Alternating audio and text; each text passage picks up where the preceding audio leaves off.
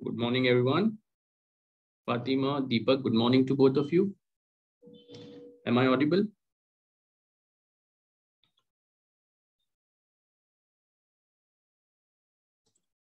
Yeah. Fatima, am I audible to you?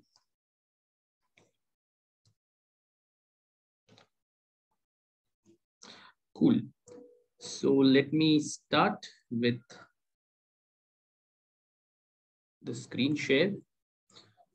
Okay, so guys, continuing from where we had concluded yesterday, we are studying very important financial mathematics, where we studied what is time value of money, how is time value of money arrived at, how is it used for discounting, compounding, etc. How is it used for decision making? We also studied a couple of formulas. So if you remember,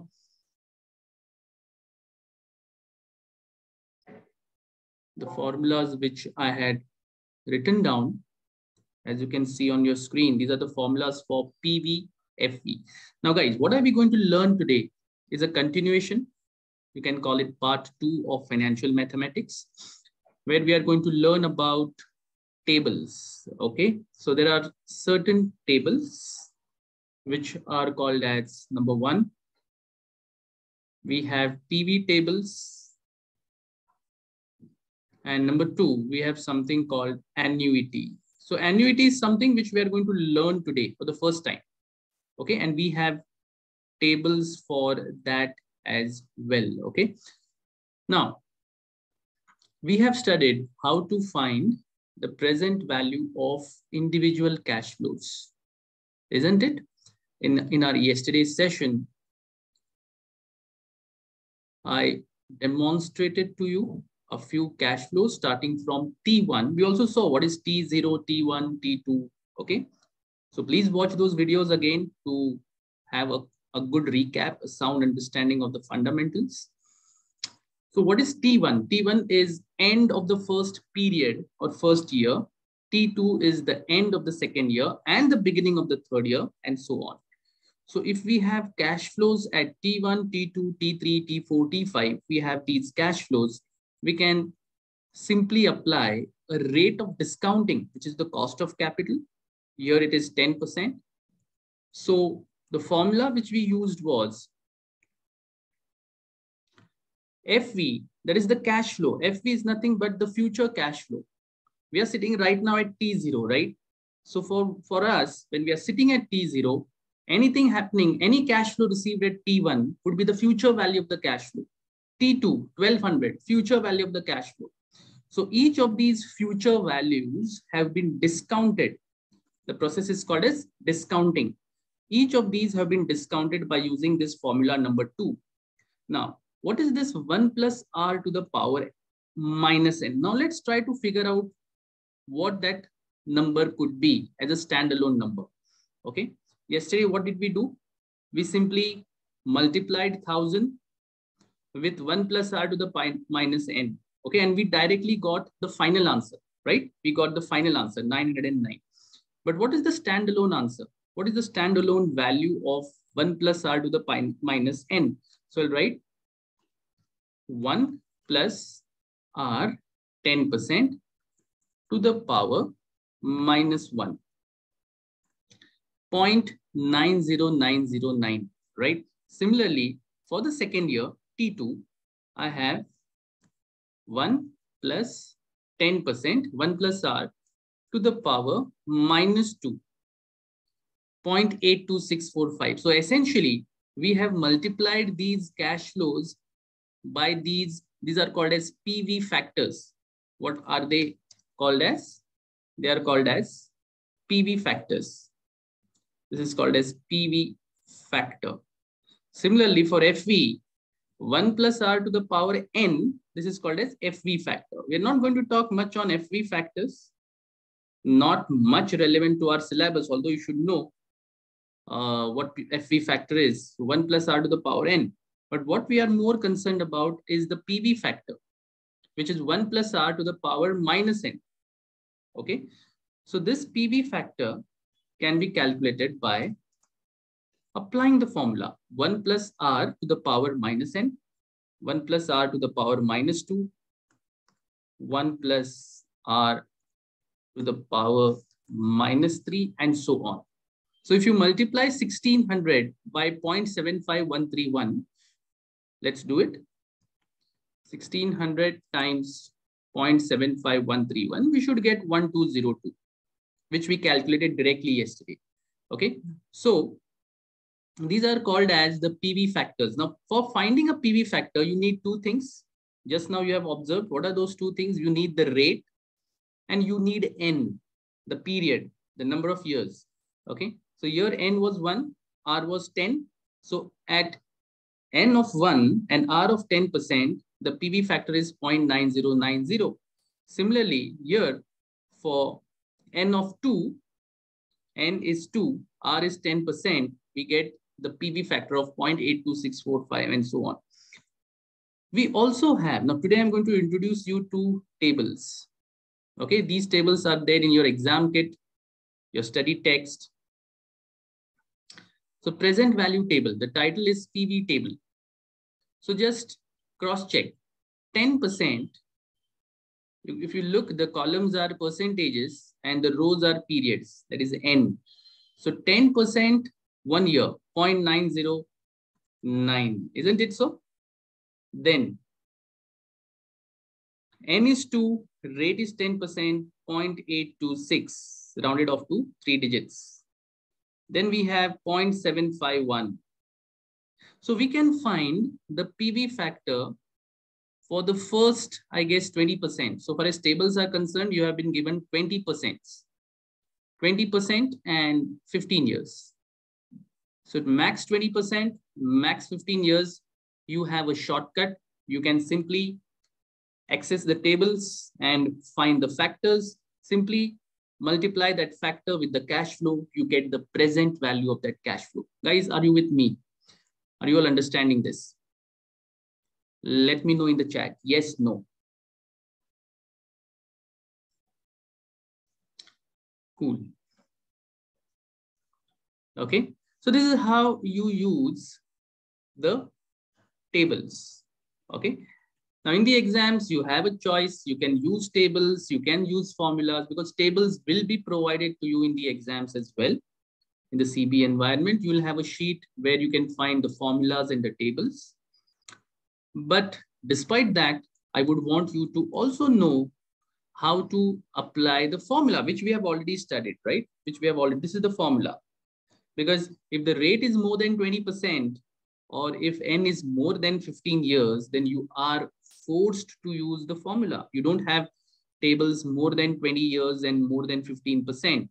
So you should, at the end of the day, have a good knowledge of how to apply the formula as well. So guys, let's move on to the next very interesting topic, which is just a continuation of what we have learned.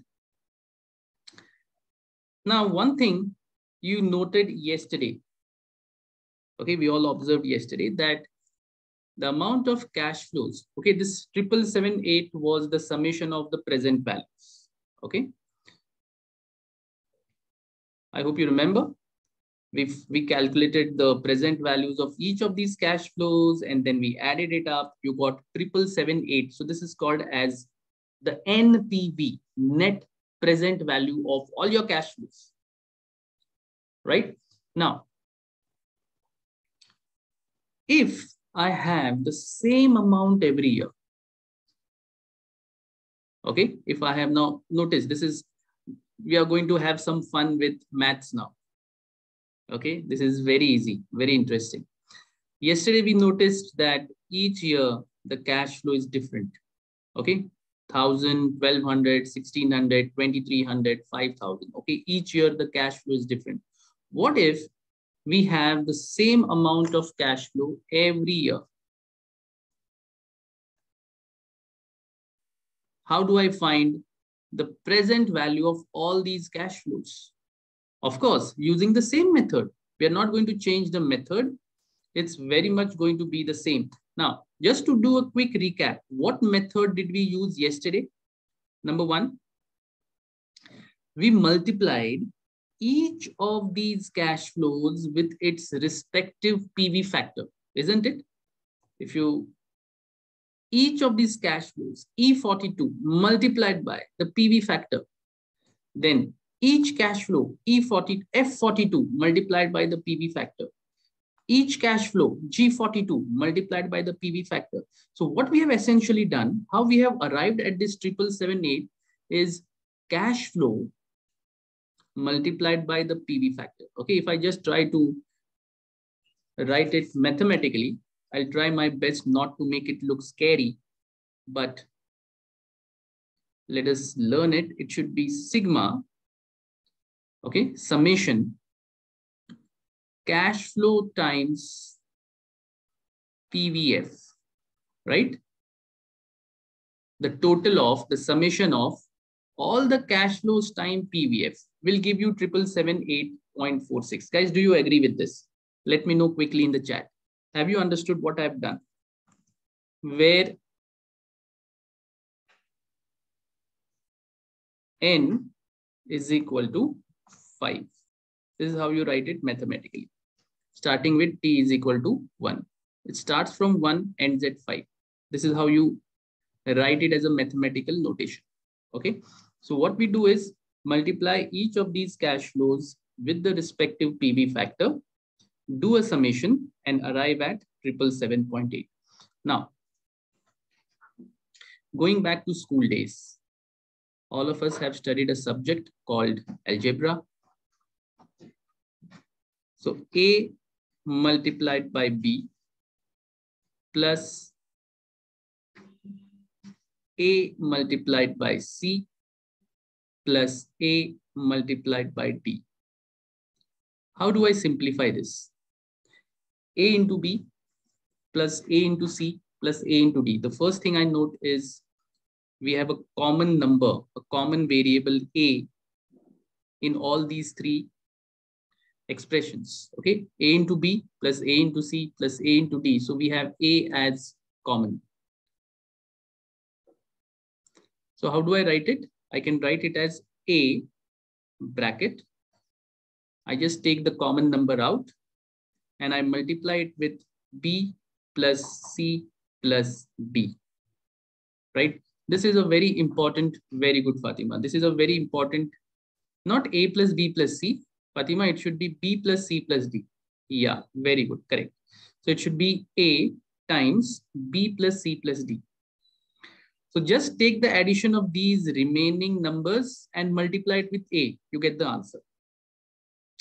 The same technique, exactly the same technique we are going to use with annuity. Why? Because in annuity, the cash flow amount is same. Let cash flow be A. So if I want to find the total, the summation of the present value of each cash flows. Now, what are the factors at 10%? You already know. Let me copy it down from the table. Okay, let me use the tables today. 0.909, 10% 1 year, 0.909. Then I have 0.826. Then I have 0.751. Then I have 0.683 and finally have 0.621. Now, how do I find the total of the present value of these cash flows? I simply have to take the total summation of, okay, look at this expression, summation of cash flow times PVF. So 1500 multiplied by 0.909 plus 1500 multiplied by 0.826 plus 1500 multiplied by 0.751 and so on. So what is the common factor here? It's just like saying A into B plus A into C. So these factors are B, C, D, E, and F. And A is 1500, right? All of you getting it? Just let me know in the chat. Yes, yes. Okay. So how do I do it?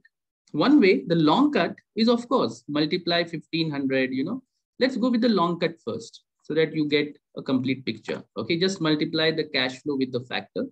I simply drag and paste. Copy, paste, you get the same. Okay, I have simply multiplied each cell with each cash flow with the corresponding PV factor. So here it will be is equal to sum, bracket open, and simply add all these. So is equal to sum, just a total of all these. I get 5685. Okay, this is the long version. The short version by using this algebraic equation is simply, I'll write it here, is equal to 1500 times. So I take a common outside times bracket open, and then simply do a summation of all these numbers, right? All these PV factors. What do you see? It's exactly the same, 5685. The long cut also gives me 5685, and using algebra very smartly, I get the same answer. Guys, have you understood this concept?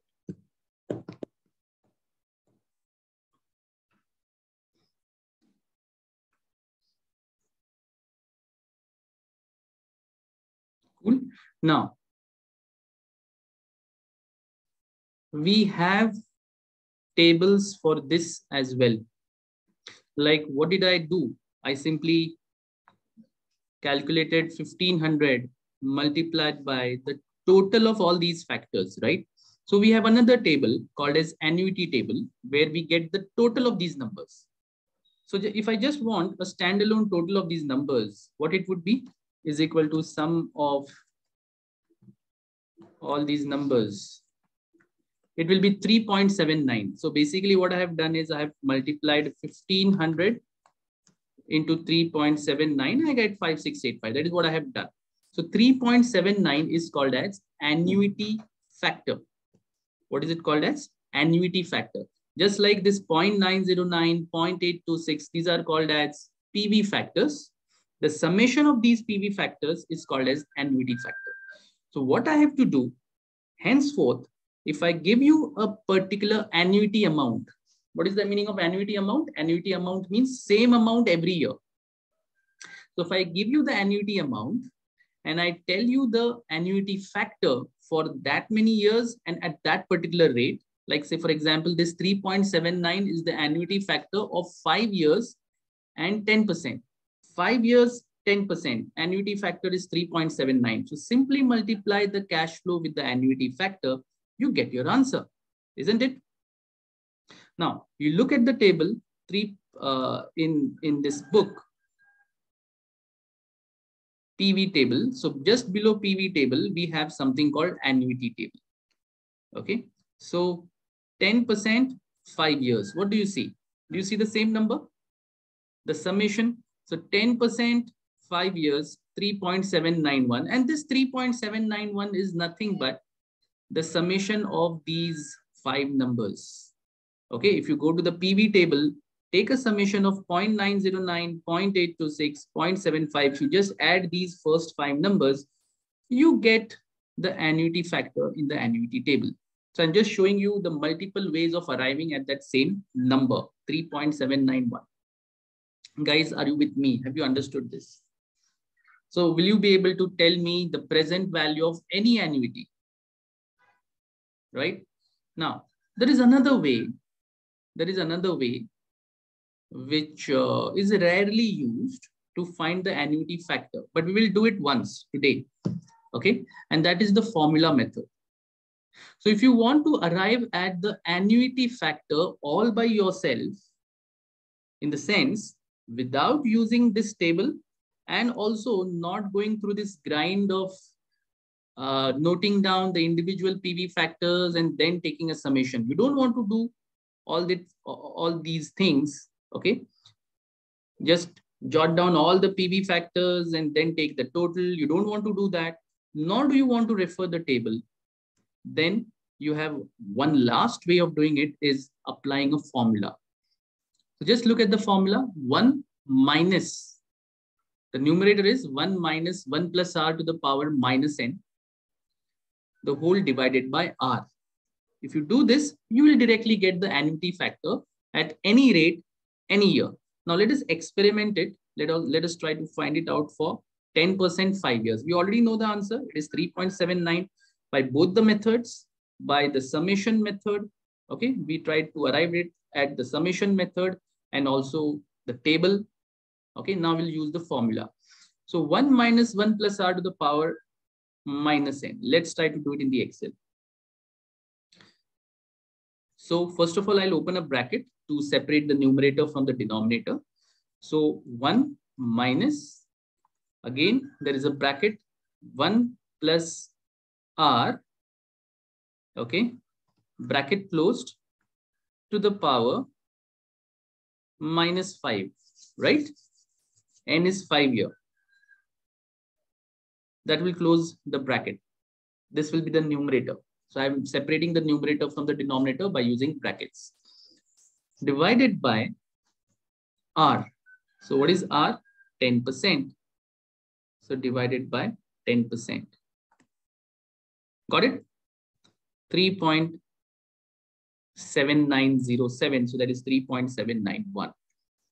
So guys, did you understand all the three methods of arriving at the annuity factor?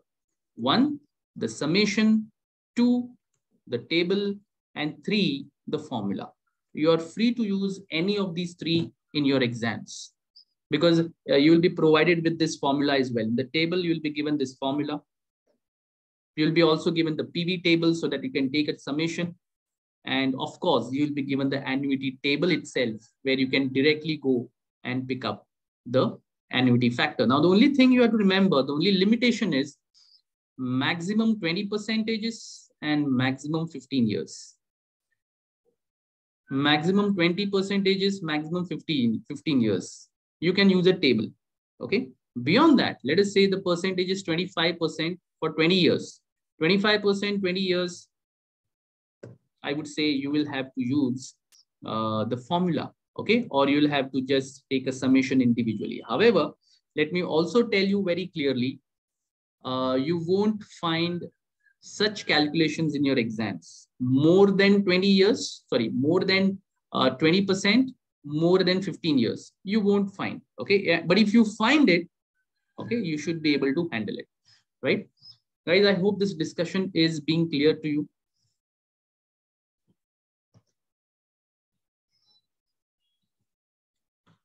We are trying to learn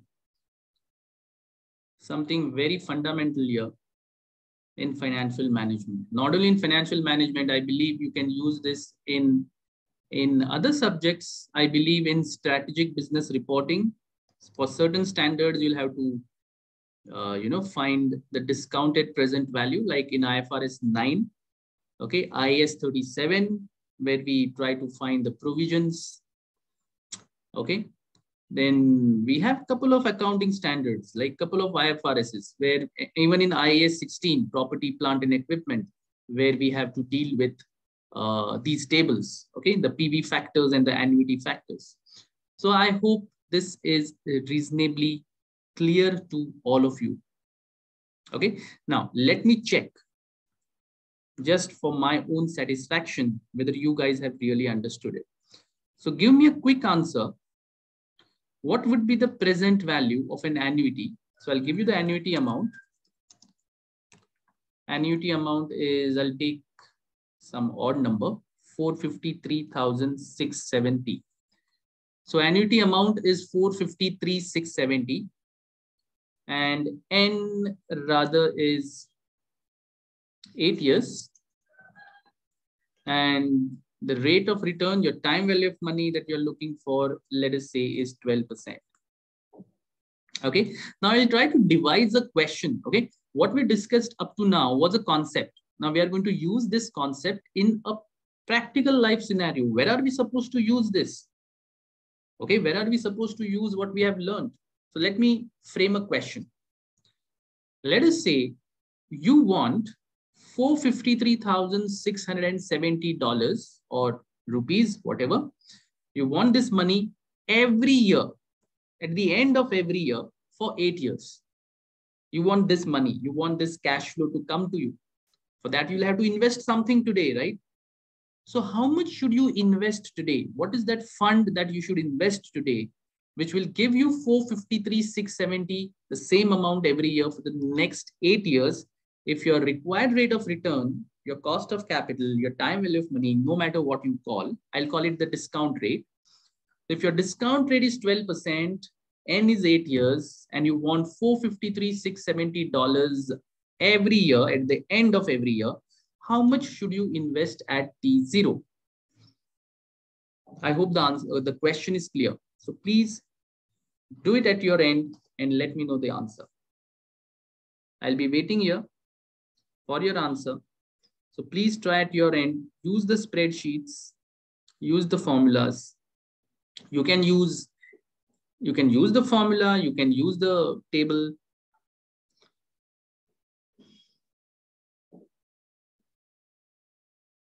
And I want the answer.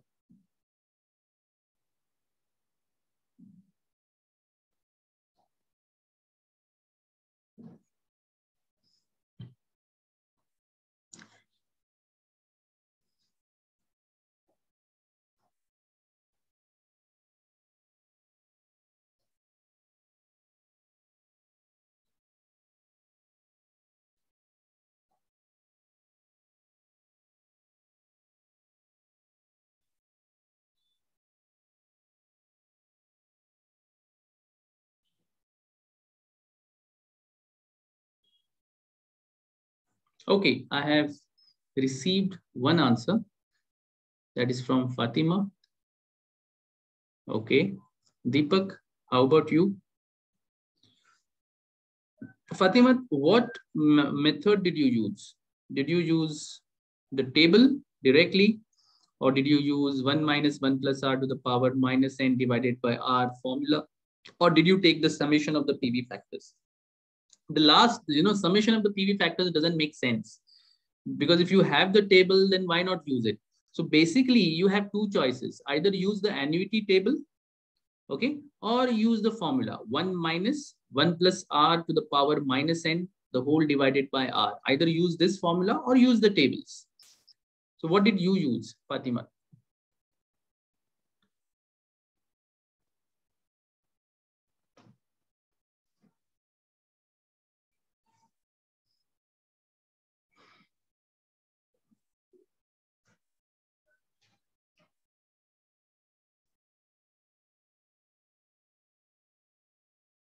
Yes, I will open, but can you tell me how did you arrive at that answer, Fatima? I will open the table. Sure, but how did you arrive? 183,229.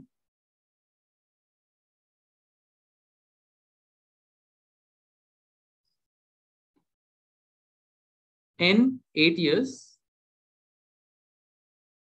and R 12%. Okay, so let's use the formula first and then the easier way out. Of course, we know it's the table. So we'll look at the table at the end, but let us try to, just play with the formula. What is the formula? I'll copy paste the formula here. Copy and paste. Okay, of course, it doesn't have a reference. So 1 plus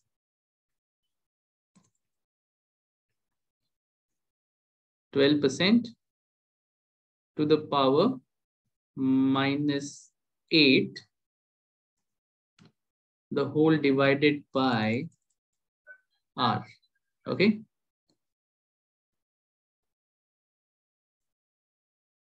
Right.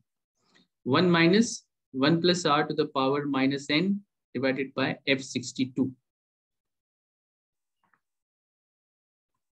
So this is the factor 4.967. Is it the same factor that we receive, or we can see the same factor in the table? Let us check. 8 years, 12%. Go to the annuity table, 12%. Check the 12% column and 8 years. So 12%, 8 years, 4.96. Got it? We got the same factor.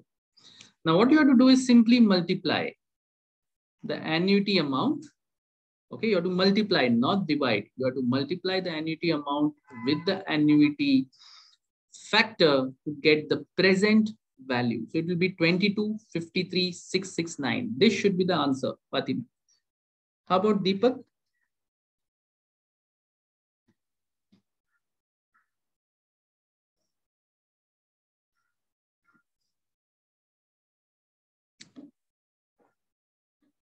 Okay, let me ask you guys, do you have this book with you? Do you have the books? Do you have FM books with you? Okay, never mind. We'll see what can be done. You don't have the books, right? Okay, I'll tell you what to do. After the session, we'll get in touch and let's see what can be done. Okay, anyways.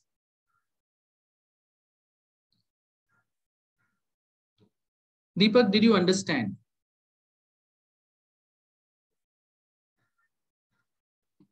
You simply have to go to this table, look at 12%, look at 8 years, pick up the factor, multiply it with the cash flow. That is one way to do it. Another way is to apply a formula, which you can see on your screen right now. It is 1 minus 1 plus r to the power minus 8. In fact, this formula also will be provided to you in the exams. You don't have to mug it up. It's given right up there in the table itself. 1 minus 1 plus r to the power minus n. The only thing you should be concerned about is how to apply it in the spreadsheet by using the correct brackets. If you don't use correct brackets, if you don't give clear instructions to the spreadsheet, then it may simply return to you a wrong number.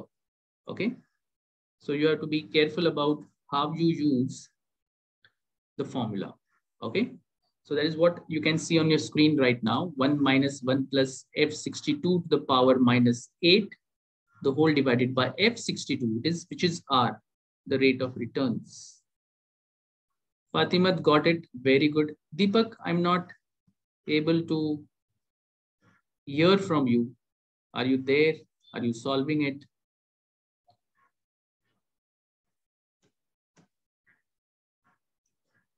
Are you finding it very difficult? Please do let me know if you are not understanding anything. We can discuss it again.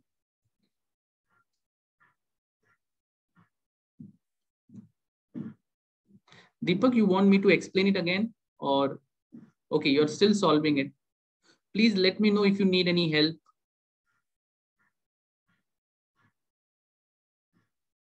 Please don't hesitate in asking your queries or taking help from me. You don't have the formula or table to look on. Okay, but this is the formula. Okay, you can note down, right? You can quickly note it down. This is the formula.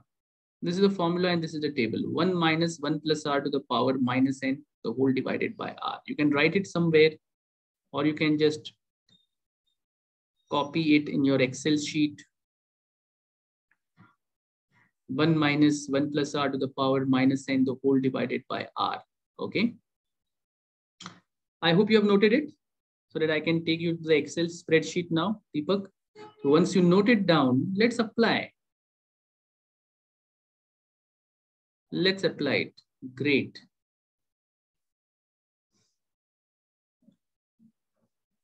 Just check what I have done. Just look at the referencing and do it at your end as well, Deepak.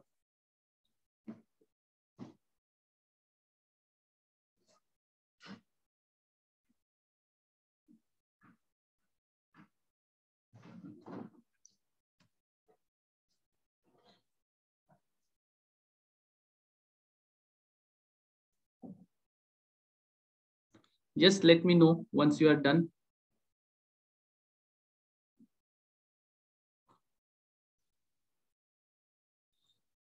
Can you explain what's annuity amount denoting here? Annuity amount. See, annuity amount is like, just to give you a metaphor, it's like an EMI. Same amount every year, fixed amount. So I want 453,670 in my pocket every year for the next 8 years. So it's like this. If I try to do it the long cut way,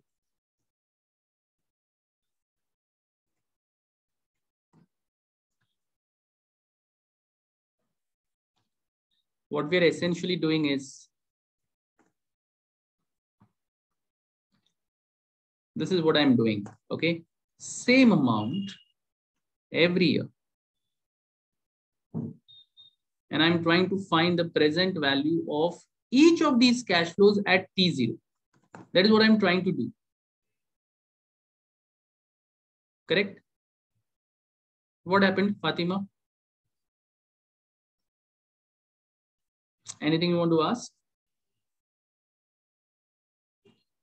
Okay. So same amount, 453,670 every year. Let us say I want it or I want to pay it, whatever. Either it's a cash inflow or cash outflow. If I have borrowed money, so this would be my equated annual installment. It's like an installment, same amount every year. And I'm trying to find the present value of each of these cash flows today. So the present value has to be 2.253 million. This is the present value of all these 5 cash flows. So all these five cash flows are equivalent to 2.253 million. 22,53,699 is 2.253 million. Okay.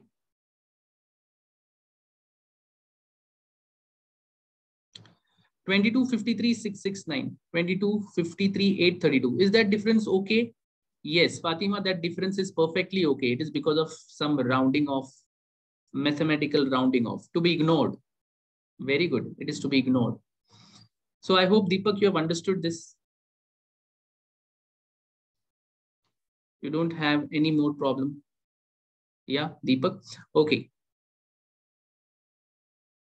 Now one more. Okay, I want you to be really good at this because this is what we are going to apply in all the chapters, especially investment appraisal, cost of finance, cost of capital, valuations, business valuations. We are going to use a lot of these principles in those chapters. So you should be really good at what we are doing right now. Okay, so now let me ask you again. Now this time, I'll try to make it more interesting. Okay, a very, very practical question. Okay, let us say Deepak wants to buy a car.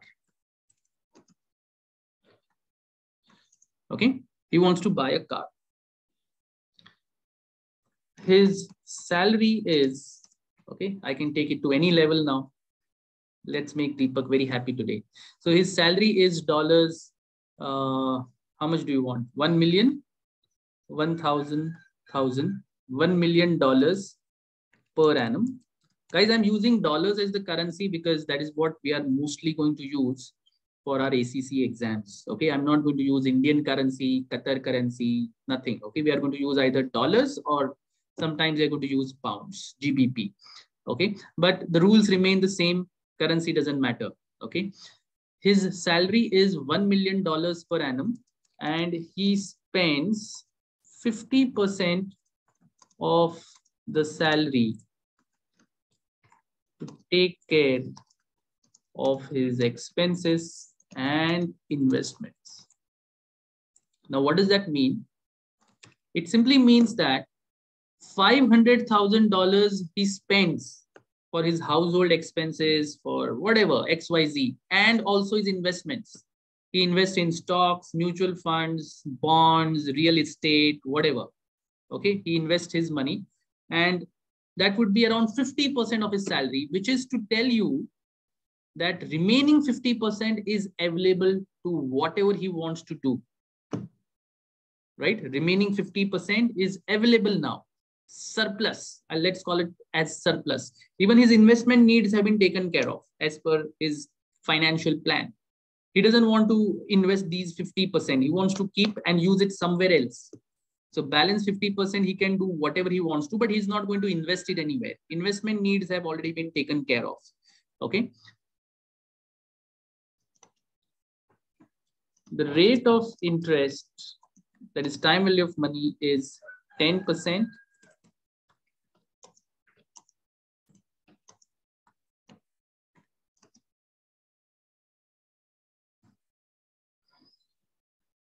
He is ready to borrow funds for 7 years. Find out Which car Deepak should buy? Very interesting question, isn't it? When I'm saying find out which car Deepak should buy, I'm not asking you the brand of the car, of course, that we can decide, but I'm asking how much money he can afford to spend on buying a car. What should be the value of the car? That is what I'm essentially asking you. What should be the price of his car? It should not be more than he can afford to, nor it should be less than what he can afford. Okay, he has to make a very sensible choice, financially very sensible choice. So what should be the value of that car? Then once we know the value, then we can pick up the brand, right? So guys, have you understood the question? Let me check. Did you all get this question? Yep. Cool. So now the stage is yours. You have the knowledge, you have the concepts with you. I'll give you maybe 2 minutes. Try your best, apply your mind. And if you want me to show the factors, please let me know. Wherever you need the tables, I'll show you the tables or formula. Okay, that you can get in, you can connect with me and ask me. But rest of the question, I believe you should apply your mind without my help. Of course, at the end, I'll tell you what to do. But you start it off. You see what can be done. If you want any rates, any numbers, any statistic, you get in touch with me. I'll share the screen with you. But I want you to take the initiative and solve it. All of you ready? Just let me take your approvals. Are you ready for this? Fatima and Deepak. Yes, it's very fun. It's interesting and very practical. Okay, we are going to use these concepts, everywhere in all your chapters, mostly all your chapters, especially valuations, investment appraisal. Okay, we are going to use this. Okay, guys. So here your time starts. Please let me know in the chat if you need something, if you need some data.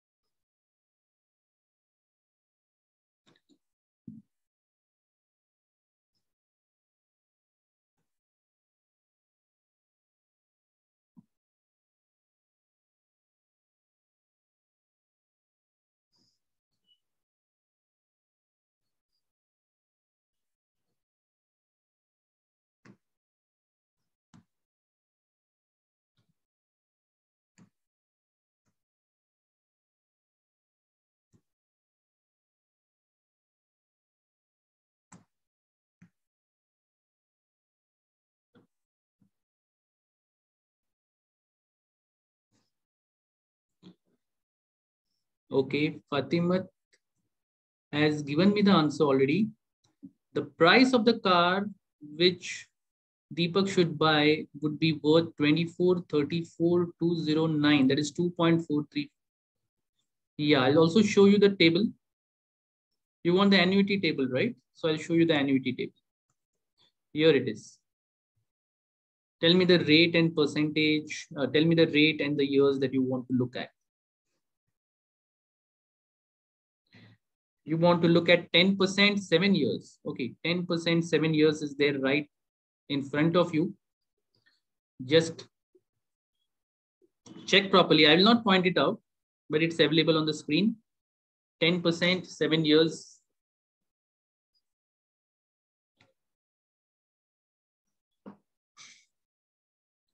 Deepak, I hope you also are trying. You're doing your level best.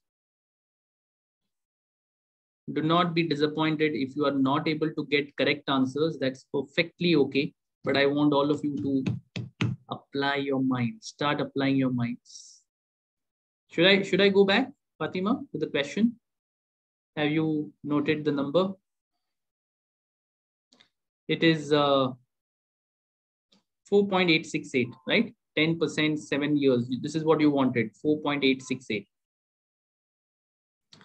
Okay, Deepak also has given me answer. Very good. Very good. Okay, now let's try to decode this question.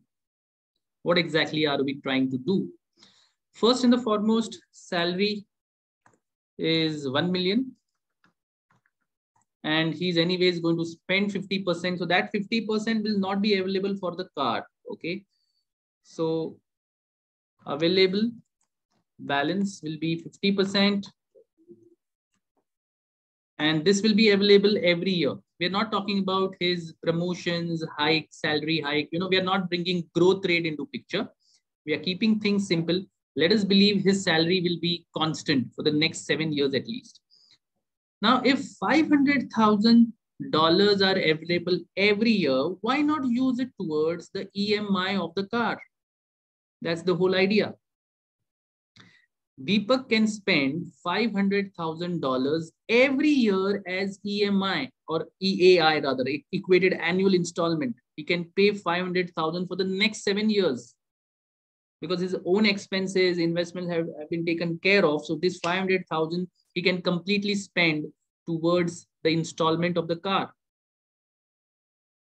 So essentially, what we are doing is T0, T1, T2, T3, T4, T5, T6, T7. 7 years. We're talking about 7 years. He can go and borrow funds from a bank, and bank is ready to give him 100% loan. Okay, I'm not considering down payment and all that stuff. Okay, I'm again not bringing complexities into this. So let us say bank is ready to give him the entire money, entire car value as the loan. Whatever the price of the car is, entire amount is available as a loan. And Deepak is ready to pay 500,000.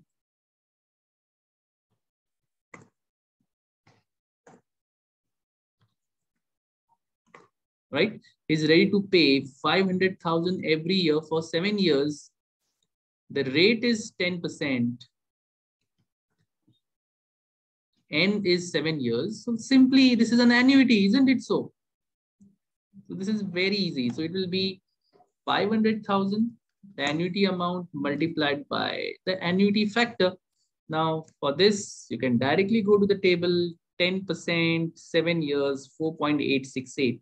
So 4.868. Very good.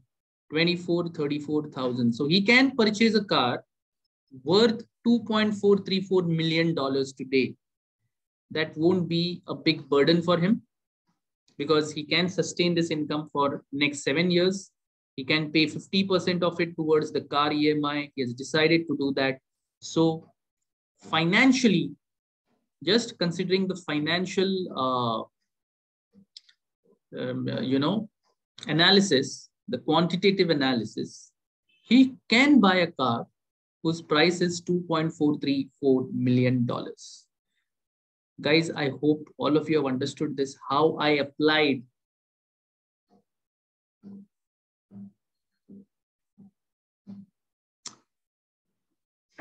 So this is how you take sensible financial decisions using the time value of money. Okay, now one more question. Deepak, I hope you also have understood it.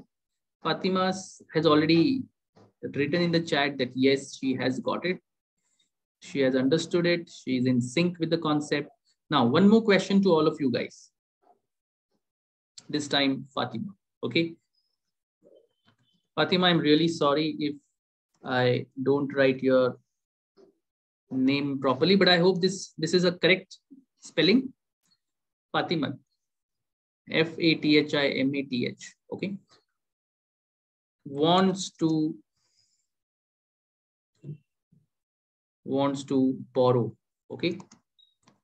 Again, just for example's sake, she wants to borrow. I know Fatima will never borrow money. She already has a lot. Okay. But let's say she wants to borrow. Now, let us say she wants to borrow $1 million, or let me increase the stakes. 500, 5,000. She wants to borrow $5 million from a bank. Okay. Fatima wants to borrow $5 million from a bank. The bank charges interest at, let us say, 14% per annum, and total term of the loan will be 5 years. She wants a loan for 5 years. Calculate the installment which Fatima will have to pay every year towards the repayment of the loan. All right. So Fatima wants to borrow $5 million from a bank. The bank charges a rate of 14% per annum, and the total term of the loan will be 5 years. So naturally, every year Fatima will have to repay some amount, which is called as installment, principal plus interest. It will have both, right? It will have the main amount, the principal amount of the loan plus some interest, but that amount has to be equal every year.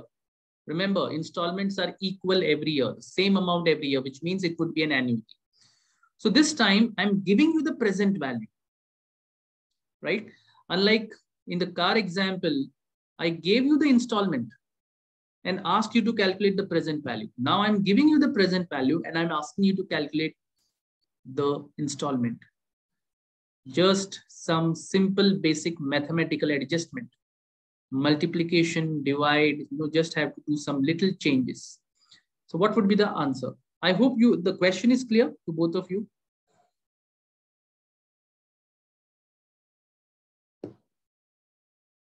I hope the question is clear.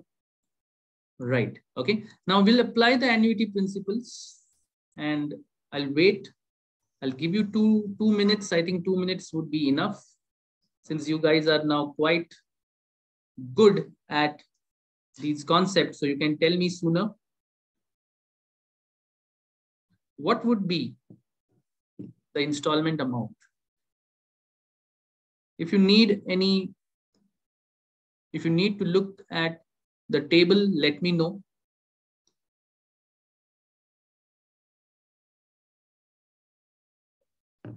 If you want to take a look at the table, let me know.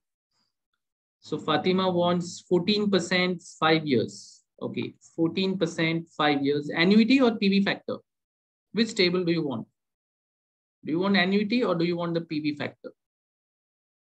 You have two tables, PV table and annuity table. Which table do you want? Which table do you want?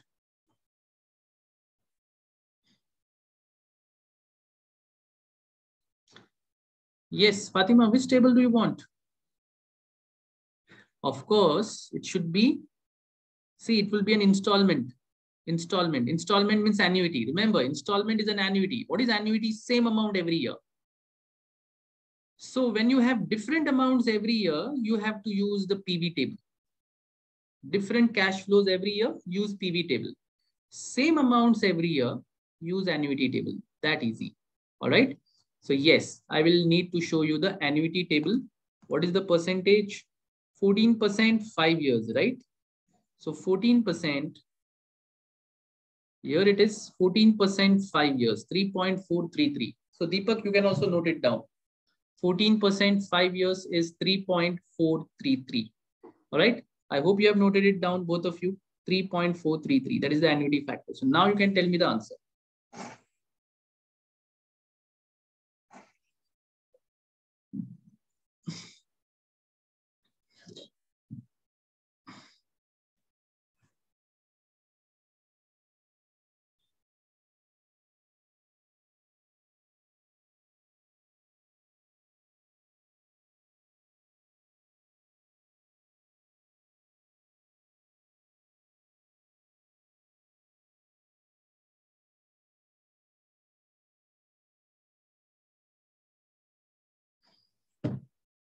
Okay. So Fatima has already given me the answer. Okay, Fatima. Deepak. Now, what are we supposed to do? If I want to find the present value, like in the car example, what did I do? I multiplied it, right?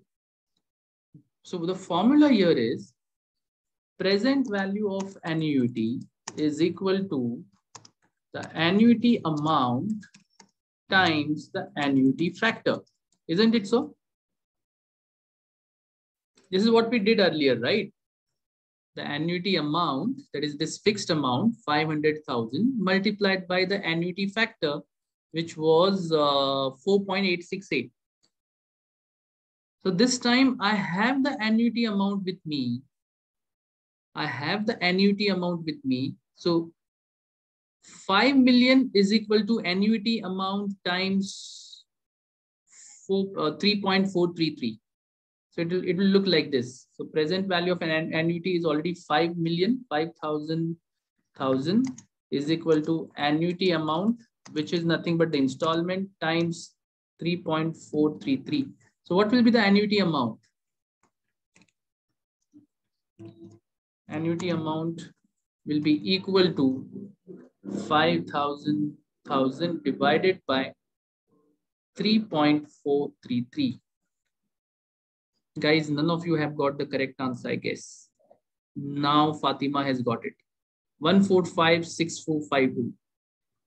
Oh, Deepak also has got it. No, Deepak has got a little different answer. Fatima has got it. She has already got it. Very good. Very good. Deepak, I think even you have got the correct answer, but there is some mathematical error that you are committing. Otherwise, conceptually, even your answer seems right. You're saying 1470588. So I just check the inputs again. It should be 5 million divided by 3.433, Deepak.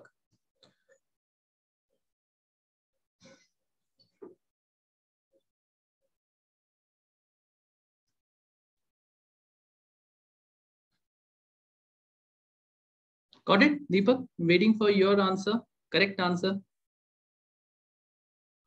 Okay, actually you have solved it up to 1 decimal place. Okay. So if I do 5,000 divided by 3.4. Oh, yes. So one very important tip for both of you, for all you guys.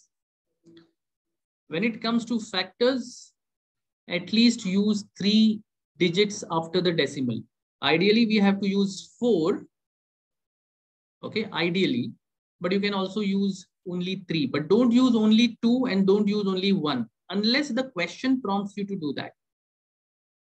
Okay, if the question asks you to do only 2 digits after decimal, or if they have themselves given the factor in the question itself where they have used only 2 digits after the decimal, then go ahead. Otherwise, ideally, 4 digits after decimal, or at best, you can use 3 digits after decimal. Got it, Deepak and Fatima? Please note this. Please keep this in your mind during exams as well. Cool. So I hope you guys are learning something very important, very interesting, and something new today. Okay.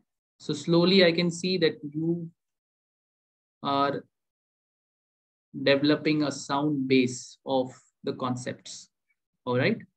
Now, these are the concepts. These are not from a particular chapter, guys. Please understand. The reason I take the first 2-3 sessions focused on financial maths is because these concepts will be like, they would be like an undercurrent, okay, across your syllabus. We're going to use these concepts in multiple chapters, not only in FM, later on in AFM. So this is something you should never forget. This is the foundation. This is the base. You should never, ever forget these concepts. All right. Now, let us apply these things to some different situations now. Okay. And these are the situations which we are going to use again, maybe in investment appraisal or valuations, or maybe later on in AFM. Okay. What is the situation? Let us say it's T0, or let me pick up, copy paste it from here.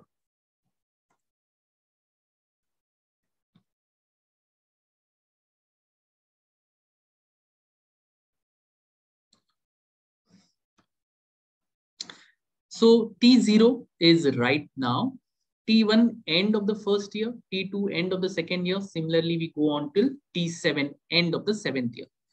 Now, I give you the annuity. Let me take 1,000 as the annuity. Okay, I'll keep a very simple number, 1,000. All right, 1,000. And let me keep the rate of discounting as 12%. Okay.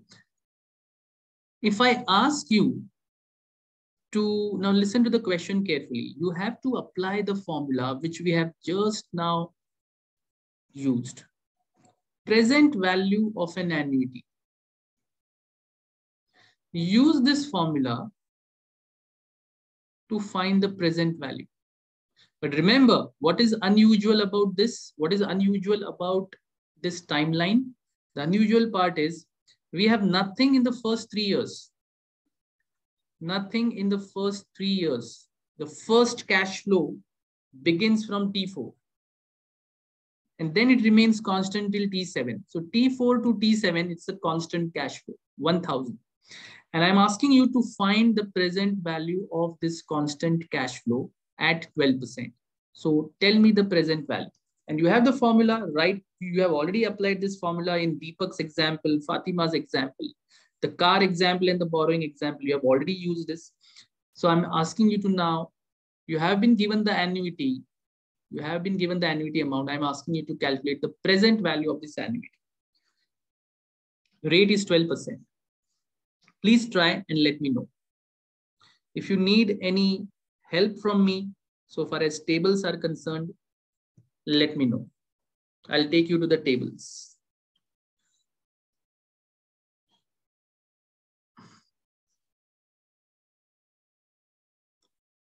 I hope the question is clear. Let me check that first. Fatima, Deepak, question is clear, I hope.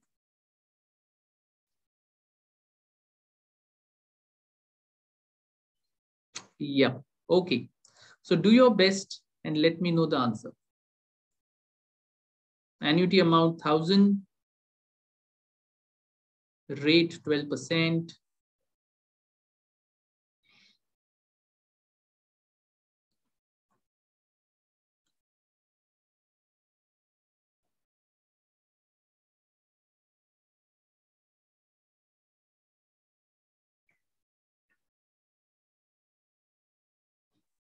Okay, so now I have received a request from Fatima for annuity 4 years and 7 years. Okay, 12%. Okay, 4 years,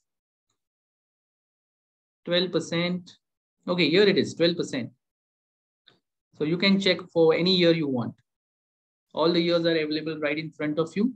So 12% column, you can check any year that you want.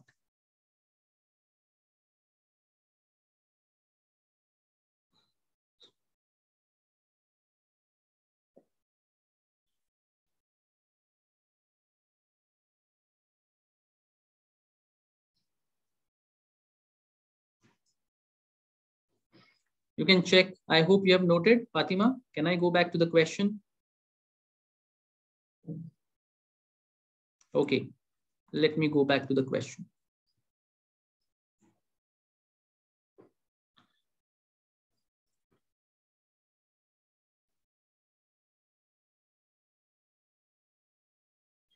Deepak, do let me know if you need any number or any reference of the table.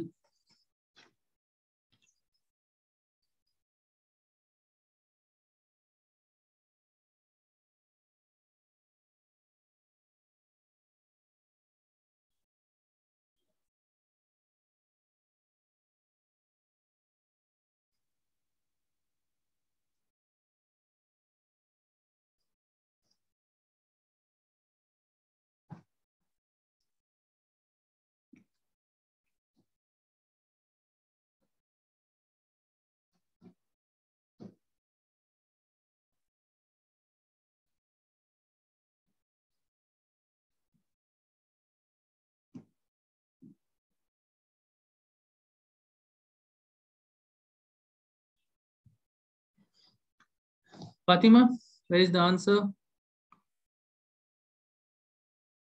T1 to T3, no CF, and we have to find T0. Okay, interesting question.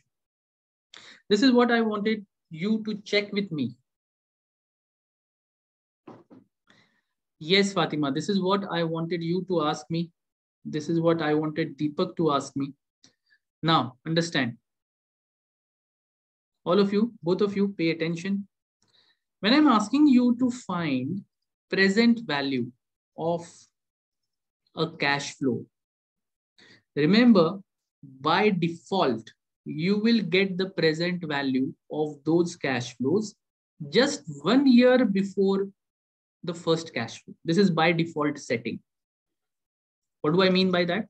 If I find the present value of these 4 cash flows, that present value will not be at T0. It will be just 1 year before the first cash flow. Now, so far, I used to start my cash flows from T1, right? I used to start my cash flows like this from T1. So naturally, by default, the present value of these 4 cash flows was at T0 by default.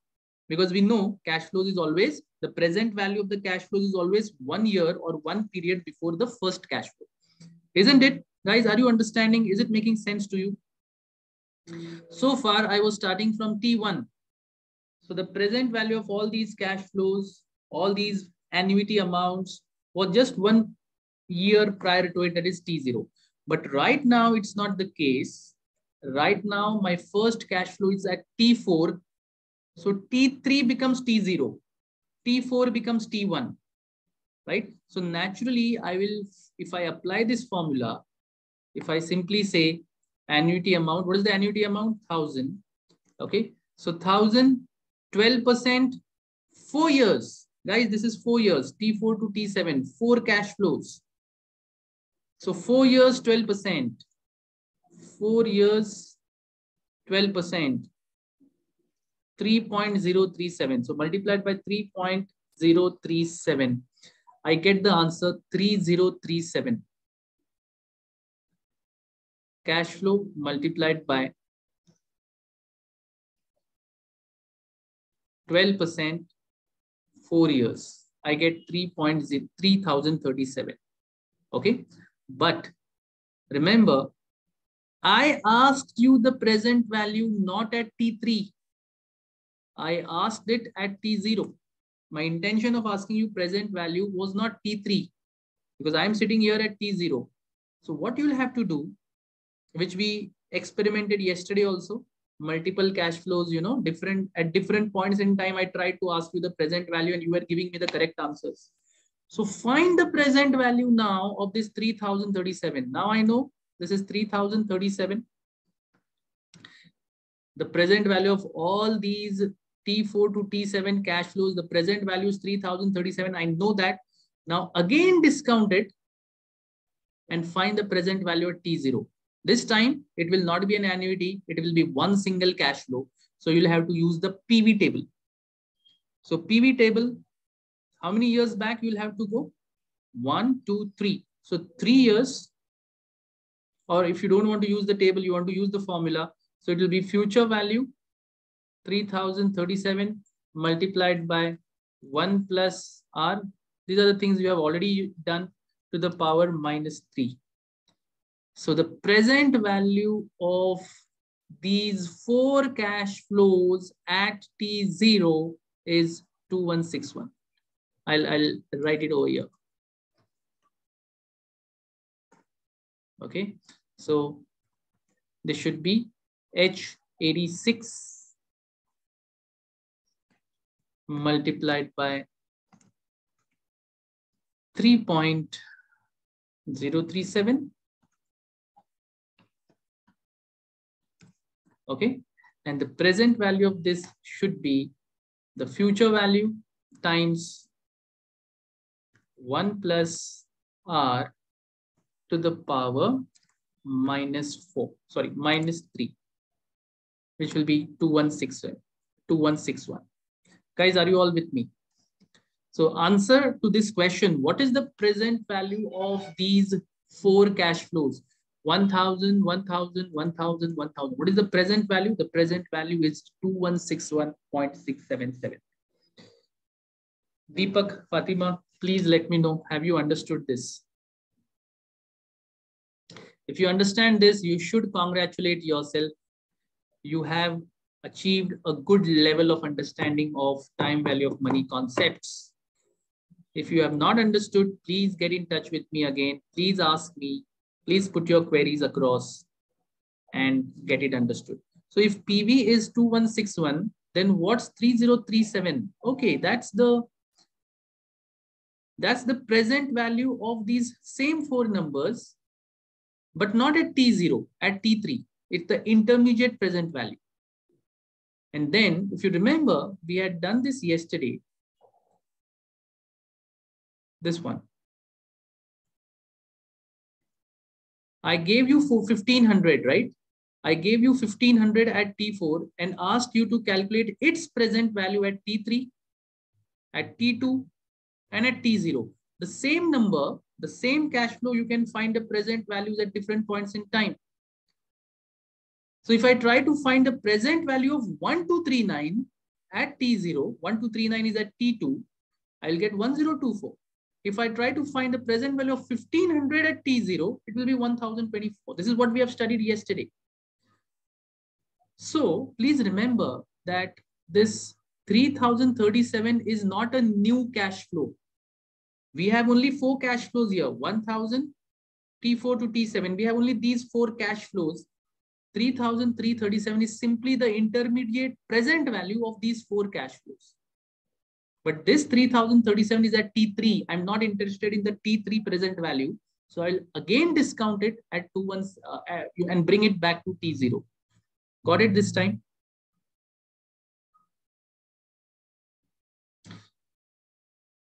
$3,037 is not the cash flow at T3. It is the present value of these four cash flows. So now 2161 is the present value of this present value. Now, if you want to follow a long cut, I'll tell you what to do. Pay attention. Now, don't be obsessed with what you are doing. Pay attention. Deepak, Fatima, pay attention now. Find the present values, individual present values of each of these four cash flows at T0. That means discount this 1000 at T0, discount this 1000 at T0, and you know how to do it. That's the basic stuff. Okay, now it's the basic stuff for you. Find the present value of this T4 1000 at T0, then this T5 1000 at T0. Find the present values of each of these 1000 at T0 and do the total and let me know. Rate is 12%. Got the instructions? Deepak, Fatima, did you understand what I have asked you to do? Yes, okay. You can use this formula.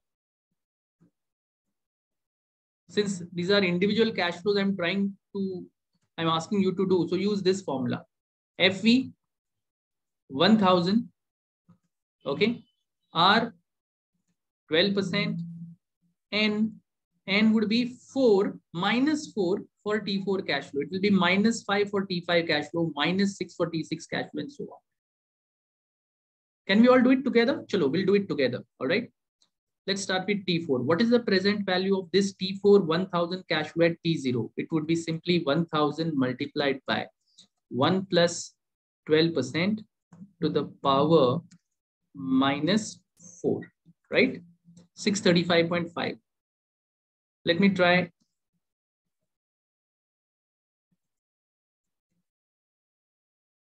Okay, let me lock. You can lock the. Okay, I'll not get into those, complex Excel stuff. So I'll simply use a simple long cut. So 1000 multiplied by 1 plus 12% to the power minus 5. Then I get 1000 times 1 plus 12% to the power minus 6. And finally, the last 1000 multiplied by 1 plus 12% to the power minus 7. I got the present values of each of these $1,000 cash flow. And these present values are at T0. I hope you have understood. Now just take a summation. What summation do you find? What summation do you expect? What would be the total? It would be exactly 2161. So this is what I'm trying to do. So what I did, I applied the annuity formula for these four $1,000 cash flows. I tried to first find the present value. Now the default present value using the annuity formula, using this formula is always at T3, 1 year before. That's the default. So I'll have to again discount this 3037 as a regular cash flow. This is not an additional cash flow, guys. This is simply the present value of these four cash flows at T3, because that is the default present value I always get on applying this formula. Then I again discount it, bring it back by 3 years, and I get 2161. Is it clear now, guys? Deepak, Fatima, are you both understanding this?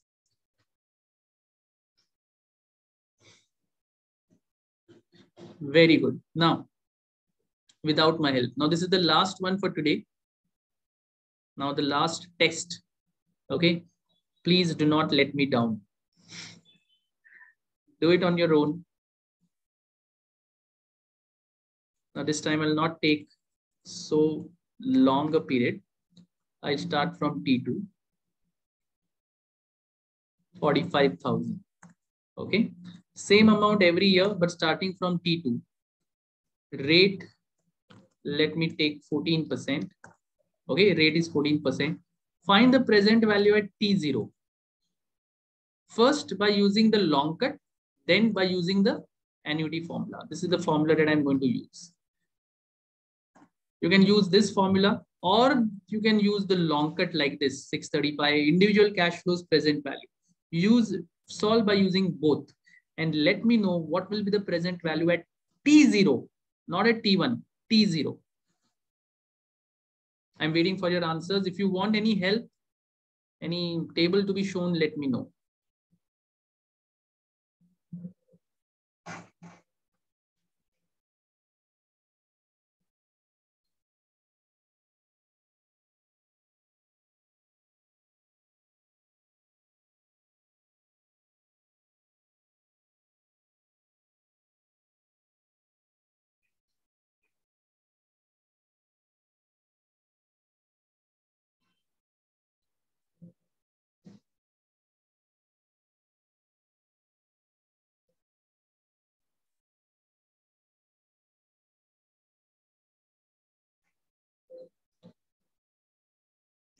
Okay, so Fatima wants table 2 years, 14%. 2 years, 14%. Okay, note it down. 2 years, 14%. This is what you want, right? 14%, 2 years, 1.647. This is what you want, Fatima.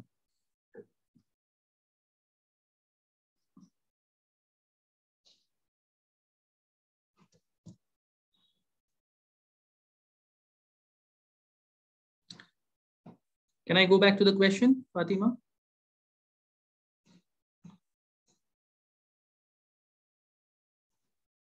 Okay, back to the question.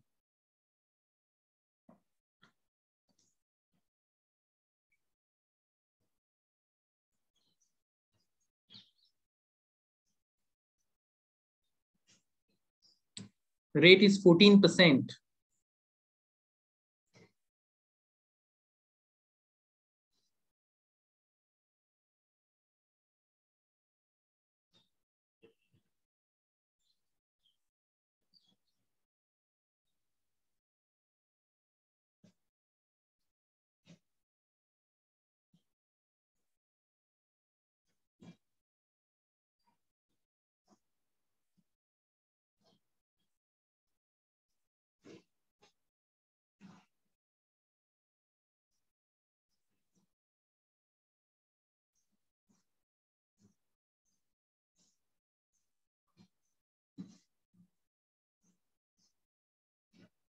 Okay, any answers? Any luck?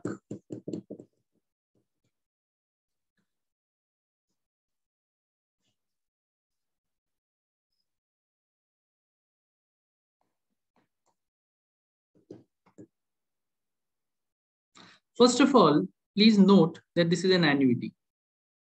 So simply multiply the annuity number, annuity amount with the annuity factor. So what is the annuity factor? 14%, 4 years, 14%, 4 years, 1, 2, 3, 4, 4 cash flows. So 14%, 4 years is 2.914. So 2.914, the present value, and this present value will be at T1, just 1 year before the first cash flow. So present value at T1 would be 45,000, right? 45,000 multiplied by 2.914.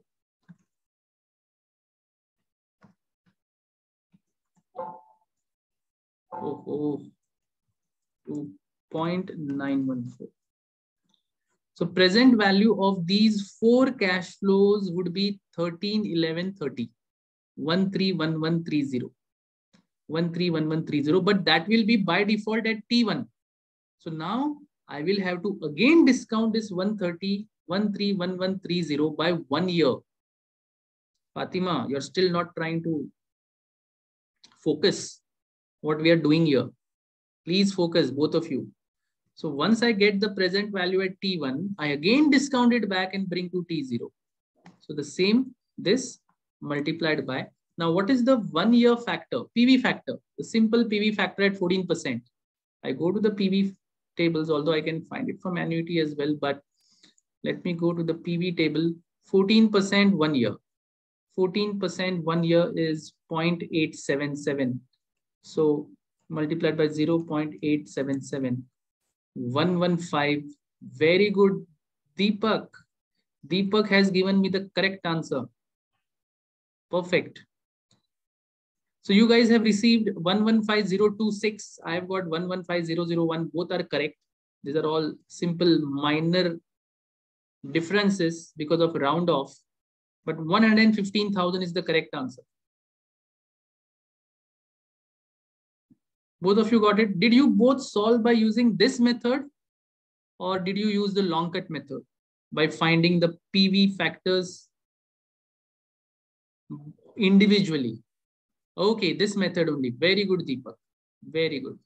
So guys, I'll repeat again. Please remember this 131130 has no meaning, in the sense it is not a separate cash flow. It is just an intermediate present value which I have to calculate because of this peculiar characteristic of PV. So 45,000 for 4 years from T2 to T5. From T2 to T5, I have 4 cash flows, same amount every year. The present value, if I try to find the present value of these 4 cash flows, which is an annuity, by using this formula, I will get the answer not at T0, but only for only at 1 year before the first cash flow. It is T1. By default, I'll get the T1 present value, but I'm not interested in T1 present value. I'm interested in T0 present value. So because of that, I have to again discount it back to T0. So my final answer is 11500 or 026, whatever. And then you have to forget about this 131130. That has to be ignored now. That has no meaning. The ultimate answer, present value of 45,000 from T2 to T5 is 115001. Guys, did you all understand this?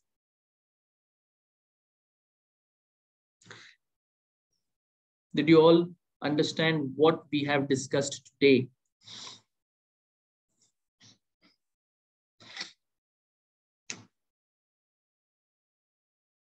All right. We can also do one thing. What do you mean by that, Deepak? We can also do one thing, right? Didn't understand what you're trying to say. You can unmute and talk, Deepak.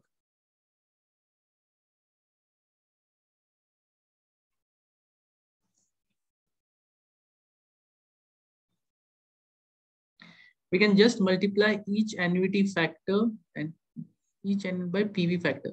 You can, but that will be waste of time. Yes, you can do it, Deepak. Of course you can do it, but I call it the long way, long method. But keep that as a second choice. because it takes hell lot of time, right? So it is better you use shortcuts in exam, because in exams we have limited time. Okay, but great. We should know both the methods.